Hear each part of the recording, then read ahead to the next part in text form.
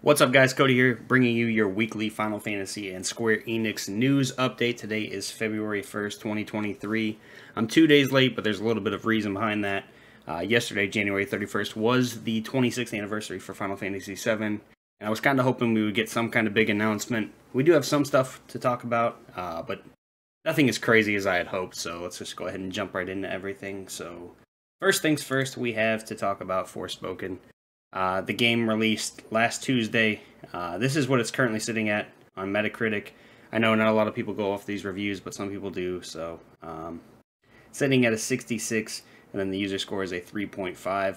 Obviously, there has been a little bit of review bombing here. But there's definitely a lot of issues with the game. If you haven't played it, I'm not going to go into any spoilers or anything like that. But obviously, there's a lot of complaints in here. I won't scroll over too many of these because some of these get pretty toxic. But a lot of it has to deal with the dialogue, the performance of the game, drop in frames, all kinds of stuff like that. As well as the gameplay does get quite repetitive. I will say, if you guys are playing it and struggling with it, try to play through at least through the end of Chapter 5. After Chapter 5, the gameplay definitely improves. But again, you're still going to have to deal with the dialogue. You're still going to have to deal with the open world collecting everything you see. It's just another third-person open world collect-a-thon video game. So if you're not a fan of those, you're probably not going to like the game. But let me know what you guys think of it. I'm still going to play it. I'm still going to go for the Platinum Trophy, all that stuff. So, but yeah, that game is out now. And then speaking of upcoming releases, we got a stream for Final Fantasy Theatrhythm Final Barline. I guess it's just Theatrhythm Final Barline, technically. And on the stream, they showed off some gameplay, some songs, some characters, all that stuff. And they also announced that a demo is out today. So on February 1st, the demo is live on Nintendo Switch and PlayStation 4. You can play these 30 songs listed here. Click on this just to give you guys a better image of it. And your save data will transfer to the full game. So kind of cool. Just a little surprise demo. The game comes out again on February 16th. Next up in mobile news, guys, Final Fantasy Dissidia Opera Omnia, the 5th anniversary campaign has begun. The campaign features a free daily multi-draw, free first multi-draws on this month's banner, a free one-time 50+1 multi-draw, and the return of Crevice and Dare to Defy, and much more. What are you most excited for is what the tweet reads here. As you see here, this little promotional image.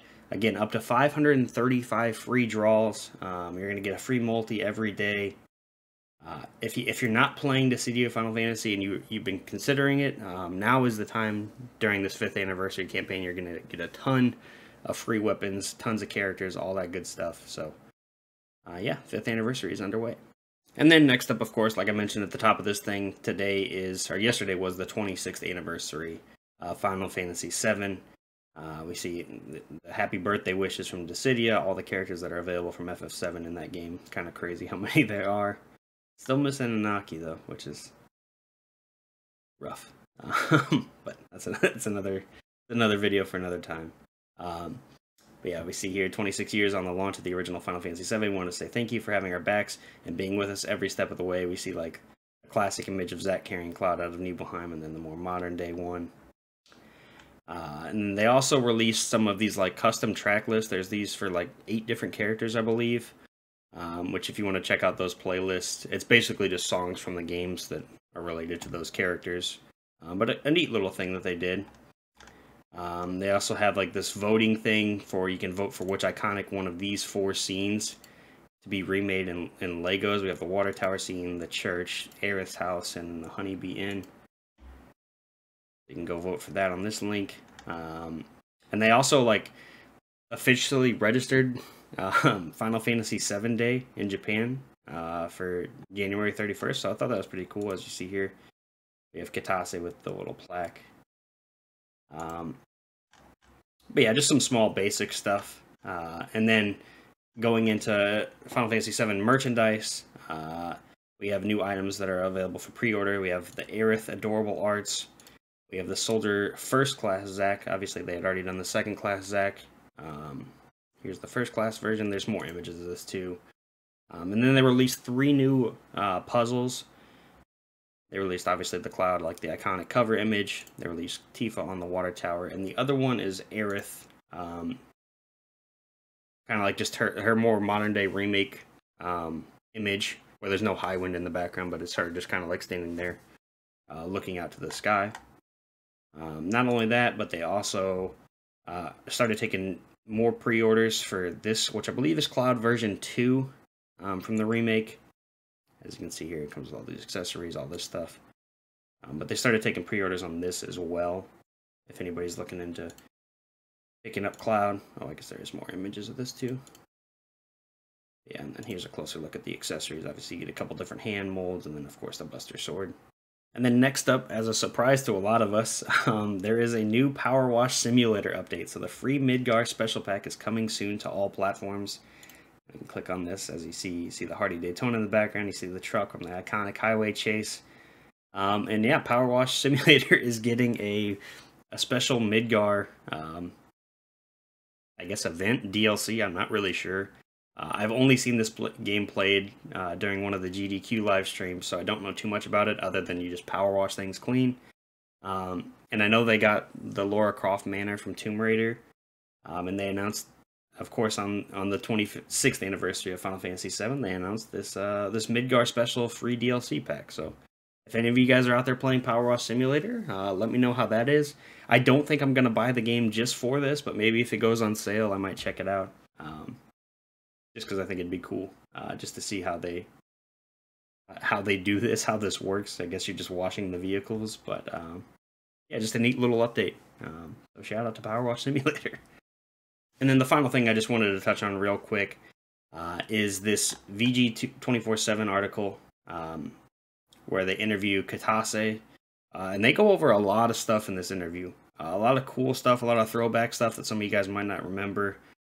They talk about, like, I'll just scroll down briefly and check out some of it, but like this, one of this original images is like Cloud in this almost sort of like 3D world. This looks very, very similar to something like Octopath or Triangle Strategy. Think games like that. It reminds me a lot of that, but as you can see here, that's clearly Locke from Final Fantasy VI. They also talked about like the Final Fantasy VI 95 trailer where you saw them in 3D. They talk about how the logo was made, all kinds of stuff. The only thing that he really touched on as far as like remake stuff goes is that there's going to be a story for new and old fans. Kind of just being classic Katase, so nothing really too new there, but the interview is very cool. I'm not going to read through the whole thing there, but I will suggest you guys head over to VG247. I believe it's just Video Games 24/7 is the name of the site. And check out that interview because it is neat. It has some interesting tidbits about Final Fantasy VII over the years. But yeah, that's pretty much it, guys. Once again, the demo for Theatrhythm Final Barline is out now. If you guys want to go check it out, I'm going to download it. I'm going to check it out. Let me know what you guys think about Forspoken. Are you enjoying the game? Have you put it down for good? Let me know all your thoughts on that. And yeah, happy 26th anniversary to Final Fantasy VII. It's crazy. We're really getting old out here. But as always, guys, thanks for watching. If you liked the video, click like. Be sure to subscribe for more weekly Final Fantasy content updates. And I will see you guys next time.